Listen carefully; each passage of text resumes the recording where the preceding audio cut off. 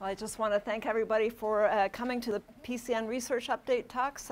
We have two speakers today, myself. I'm Louise Marie Dandrand. I'm at the University of Idaho up at the Moscow campus, and I'm a plant pathologist there doing research on globodera pallida, or the pale cyst nematode. And we also have John Pickup, who will be speaking, and he's from the Scottish government. And I'll introduce him a little bit further as we move along. So I just want to go over a little bit of the background with the potato cyst nematodes in the United States, and then talk a little bit about phytosanitary measures, and then I'll move on into some of our research results. And in the U.S. we have both potato cyst nematodes, but only one of them in Idaho, and that's the pale cyst nematode. The other, the golden nematode, is found only in New York, and it was first described there back in 1941. It's been contained to about 5,000 infested acres, and it's found in only 8 counties. Whereas the pale cyst nematode globodera pallida here in Idaho was first detected in 2006. I think that you probably all heard me say that there's both potato cyst nematode species here are found in the United States. The golden cyst nematode is found in New York, and that was first described back in 1941. It's been contained to just a little bit under 6,000 acres, and it's found over 8 counties in New York State. And we would say that the containment effort has been extremely successful. It's been in the country since the early 40s and has been contained to only that state. The pale cyst nematode was first found here in 2006 in Idaho, and the infestation is about 3,047 acres, which is a little bit less than 1% of the acreage of the total potato acreage in Idaho. There's about an additional 6,493 regulated acres, and those are fields that are in association to the infested fields. Both species are regulated in the United States by USDA APHIS and the Idaho State Department of Agriculture, as well as NYSDA. I think there are some questions about the impact of potato cyst nematodes, and they're recognized globally as one of the most important pests of potato. They do cause stunting, yellowing, and even death of the plants. I have a picture taken here, and this is taken by USDA ARS quite a number of years ago, but it shows the amount of reduction in yield that can happen in infested fields when fields are infested with potato cyst nematodes. So in general, we can recognize that depending on the density of the nematode, it can cause up to 80% yield loss. So a very significant impact on production. Now I'm going to turn our attention to globodera pallida, which is the potato cyst nematode that's found in Idaho. It is globally important. It's found pretty much in all potato growing areas, I think, with the exception of China. It is a quarantine pest in over 80 countries. And I've already mentioned that it can cause up to 80% yield loss. So most countries do regulate this pest, and it is recognized as probably one of the most important nematodes on potato. I just want to go over the life cycle, just to go over the biology of the nematode a little bit. In the first slide, we have the cysts that have emerged from inside of the root. This nematode is actually a sedentary endoparasite. It migrates inside of the root, forms a feeding site, and develops into a female and remains in that spot for the entirety of its life. So on the left, we have the cyst on a root, and this was a photo taken by Jen Rowley, who's here in the audience. And then a cyst is basically the body of the dead female, and it contains anywhere between 250 to 600 eggs in each individual cyst. And the eggs are the infectious unit, or the juveniles, as we call them. And here in the middle, I'm showing a slide of some eggs that have been released from the cyst, and they are stained with a fluorescent dye so that we can easily see them under the microscope. Eggs hatch in the presence of a host, such as potato. It has a very narrow host range. mostly plants in the Solanum species and primarily potato. The potato roots release a chemical stimulus that causes the nematode to hatch. And from there, the nematode will migrate into the root. And you can see the second stage juvenile right here. And that is stained with acid fusion inside of the potato root. It will molt and form a feeding site and develop into a third stage juvenile, and then on into a fourth stage, either female or male. And then the female is fertilized and becomes a cyst. So that, in general, is its life cycle. There's usually only one cycle, one generation per year. In Idaho, I'm just showing the map from the APHIS website here, just to show the distribution of the regulated fields. Again, 3,047 acres are now considered infested, just a little bit less than 1% of total potato production. There's 9,450 regulated acres in total.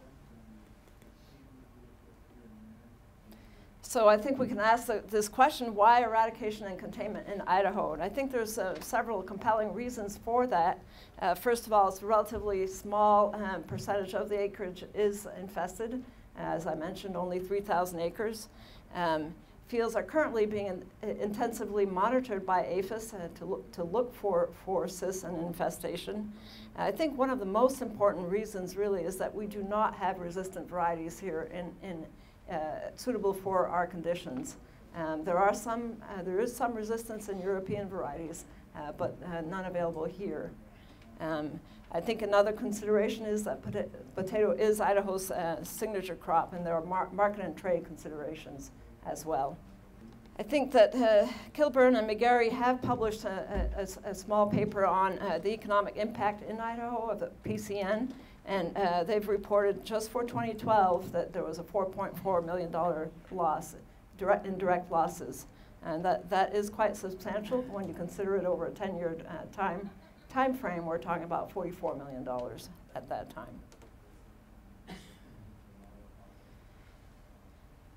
I like to put this slide up because I think the world does recognize that Pallida is a problem, much more so in some cases than globodera rustokiensis, and part of what drives that is that there is very little resistance to globodera pallida compared to globodera rustokiensis. Both potato cyst nematodes can persist for a very long time in the soil, although it is recognized that globodera pallida can survive longer than globodera rustokiensis. The eggs are dormant in the cyst. They will just stay inside of the cyst until there's a stimulus released from a host, from the potato root, that will stimulate it to hatch. So they don't hatch unless the host is present. And I've already mentioned that stable resistance or immunity against G. pallida does not exist in russet-type potatoes.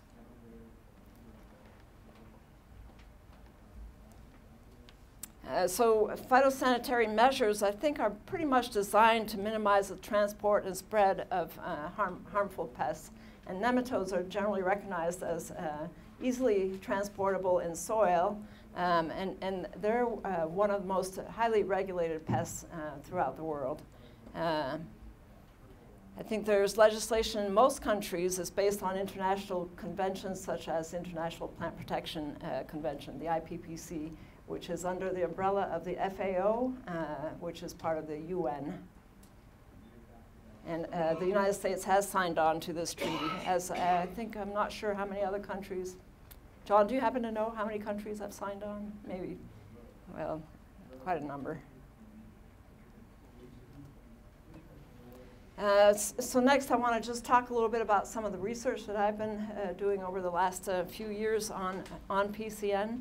We've focused our efforts on using trap crops, using a hatching factor, which is the chemical stimulus that causes the eggs to hatch, biological control agents such as different fungi and bacteria that are parasites of eggs of the nematode, and then biofumigation as well. I just want to show you here, let's see if I can do this. just to show you the nematode moving inside of a root. Here it's stained with a fluorescent stain, and it has migrated inside of a potato root.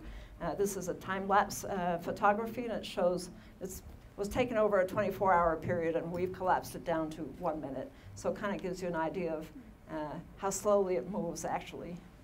But it is a second-stage juvenile that's migrating through a potato root and looking for a feeding site.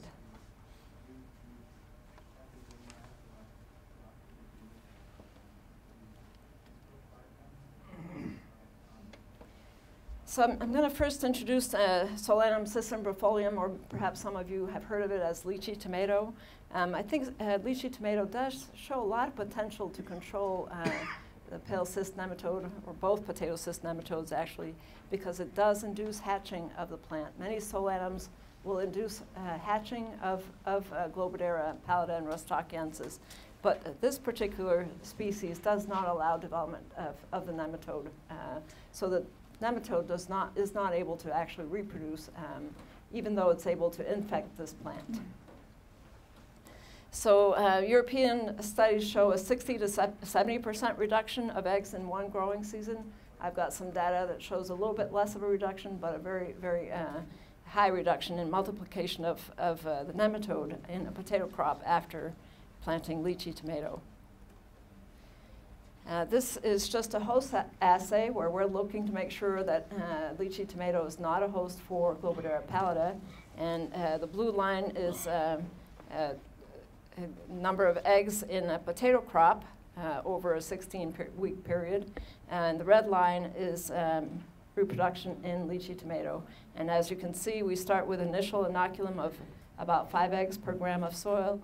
And we never build that inoculum up over a 16-week period, which means that the nematode is not reproducing in lychee tomato. This just shows the results of some of our hatching assays, and these we do in vitro in little plates where we collect root diffusit from greenhouse-grown potatoes or lychee tomato, and then expose eggs to this hatching stimulus and count the number of eggs that have hatched. And this gives us an idea of whether or not lychee tomato could actually work as a trap crop, as it can only work as a trap crop if it actually increases or induces hatch of the nematode to reduce the populations. When we expose it to lychee tomato, root diffusit, we get 38% hatch, which is a little bit less than a Desiree root diffusit. A Desiree is a susceptible variety of potato.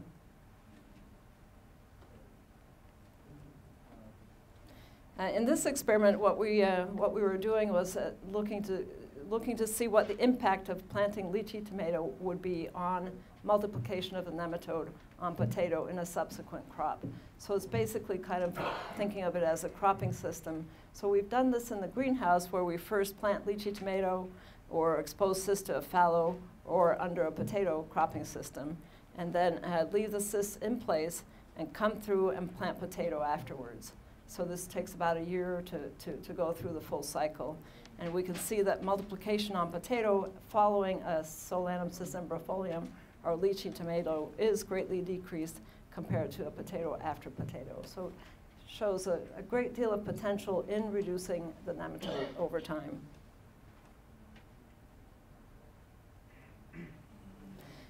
Some colleagues have also looked at other nematodes. This is some work that Chuck Brown and Inga Sasada have done, just to get an idea of the range of pests that it would actually control, and found lychee tomato to be resistant to several root knot nematodes, Milorigani chitwoodi, Milorigani hapla, Pratylenchus penetrans. So these are, lychee tomato is not a host for these 3 nematodes. It's also resistant to Phytophthora infestans or late blight, and it's clone 24. Resistant to Colorado potato beetle.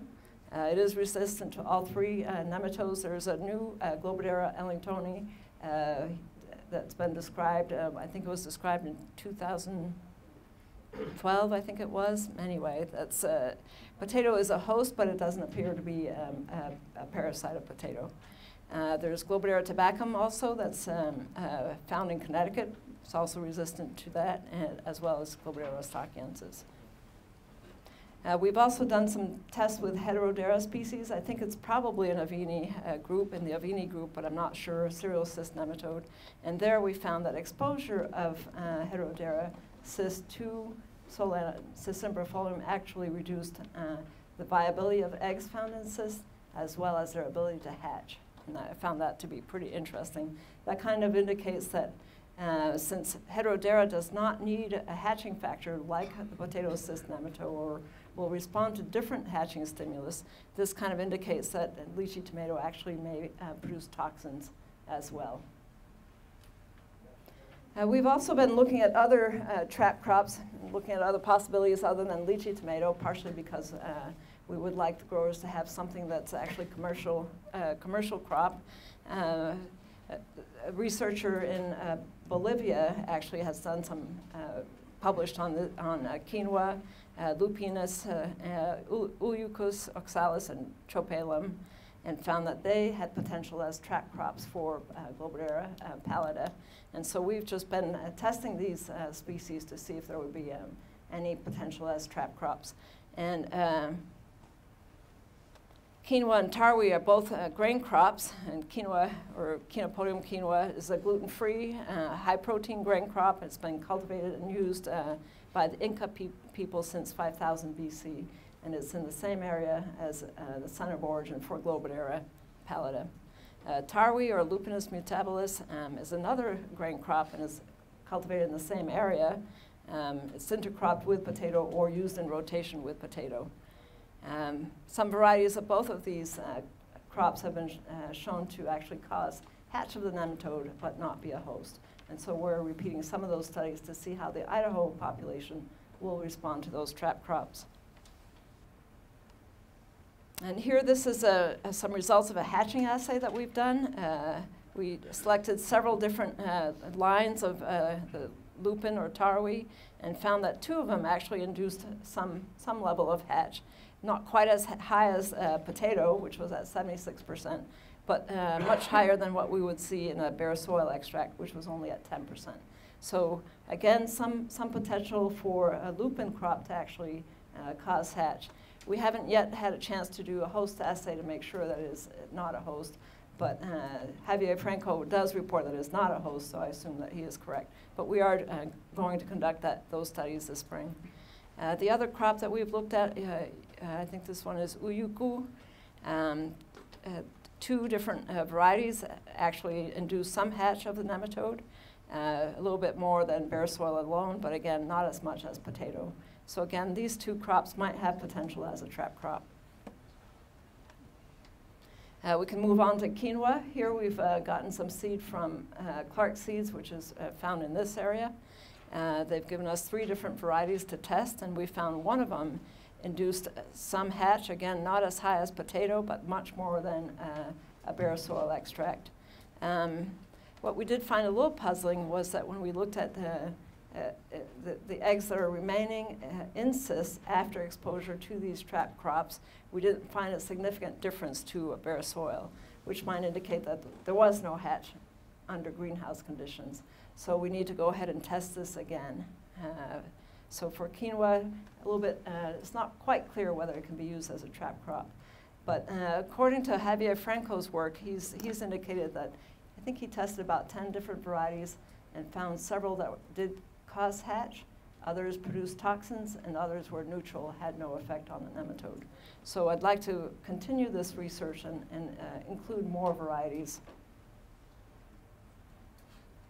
And now I want to talk about the potential of biofumigants to control PCN. I've been working with Dr. Matt Mora at the University of Idaho. He has a long history of, I'm sorry about this. There we go. A long history of working with mustard seed meals, and he's found them to be pretty effective against a number of different nematodes. And the way mustard seed meal works is that it's a byproduct of an oil extraction. And the oil is used either as a biofuel or I think primarily as a biofuel. But the meal itself has a residual glucosinolate in it that when it breaks down forms isothiocyanates. And isothiocyanates are very volatile, and they are a fumigant and are very toxic to a number of different organisms.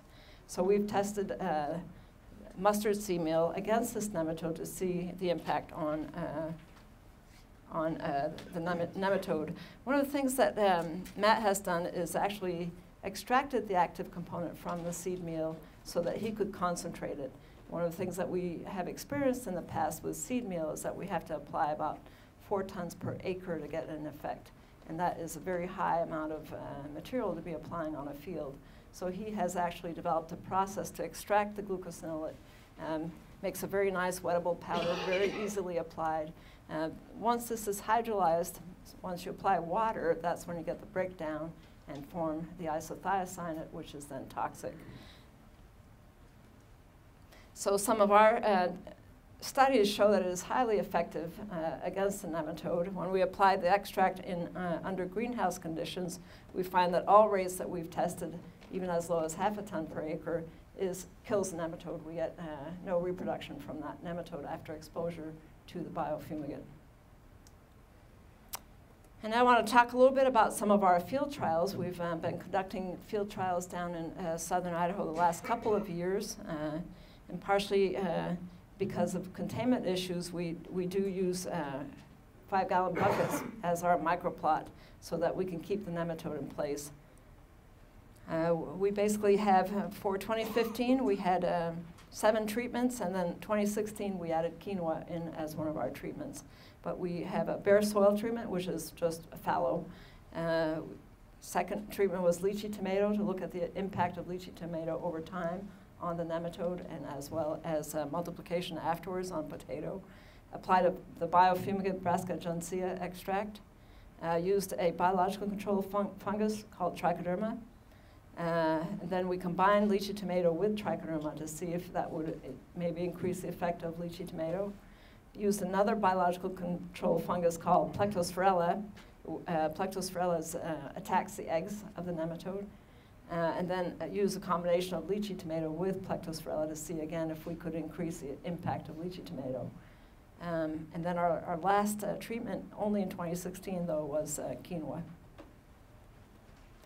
This just shows how we put the cysts in our buckets. Basically, had the cysts in nylon mesh bags, so they were contained in the bucket in a nylon mesh bag.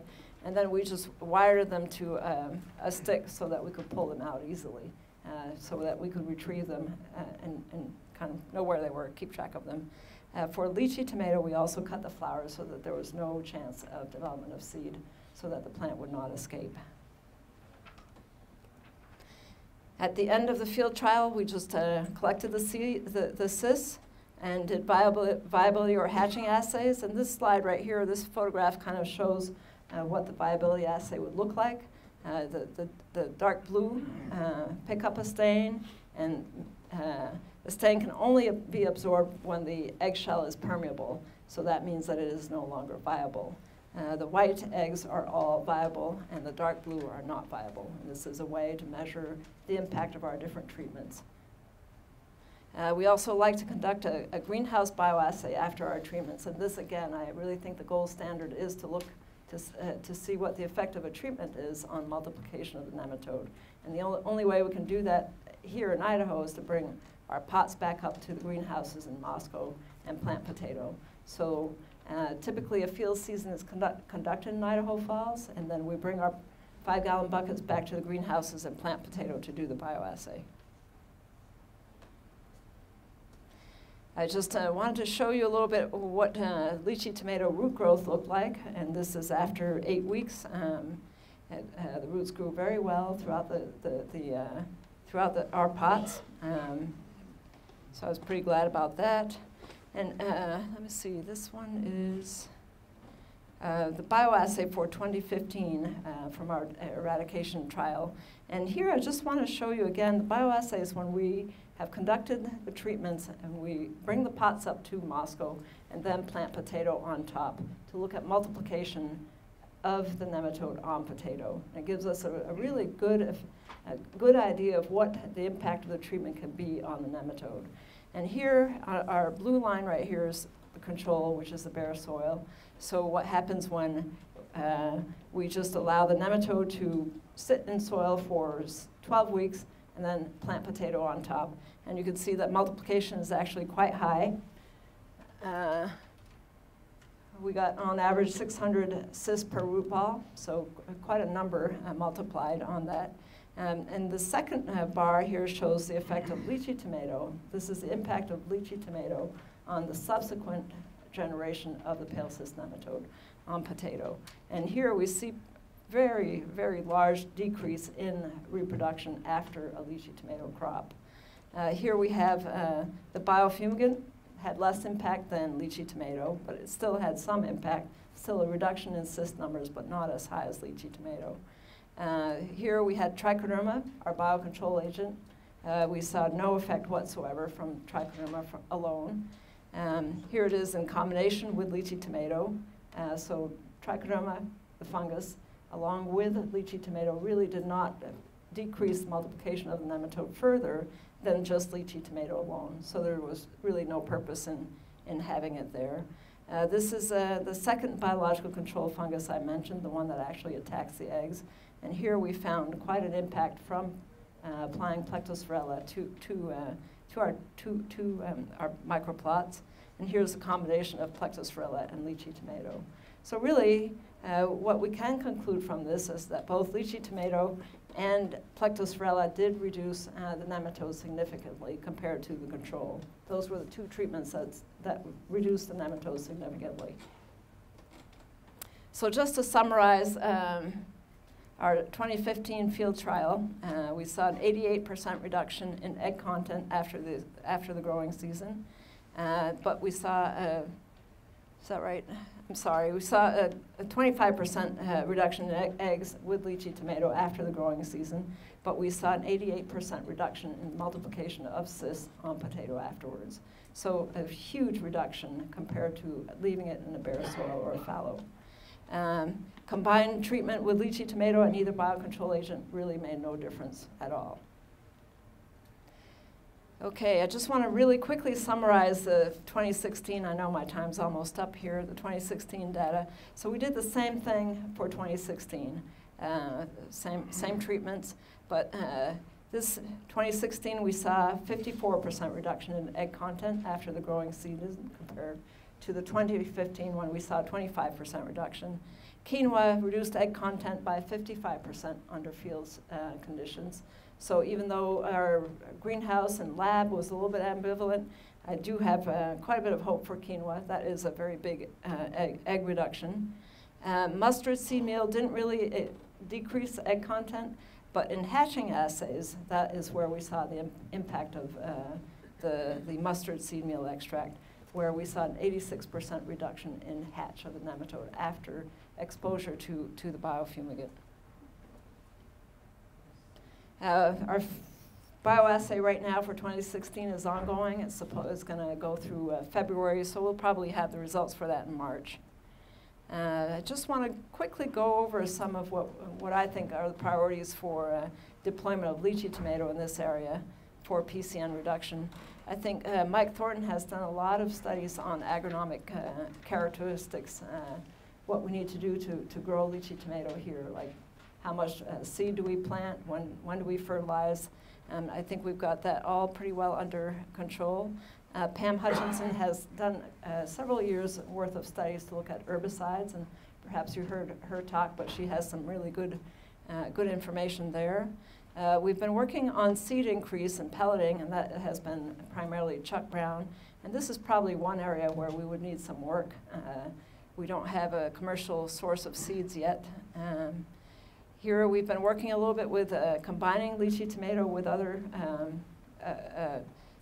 tools, and really everything I see, lychee tomato can stand by itself and be a good control measure. I can continue to work with this, pyramiding, for instance, biofumigants with lychee tomato to see if there's a greater impact. There might be some potential there. Again, is there enough seed available? That is one place that we're working on. And then I think one thing is again, the need for good experiments and the need for a field site to conduct our research.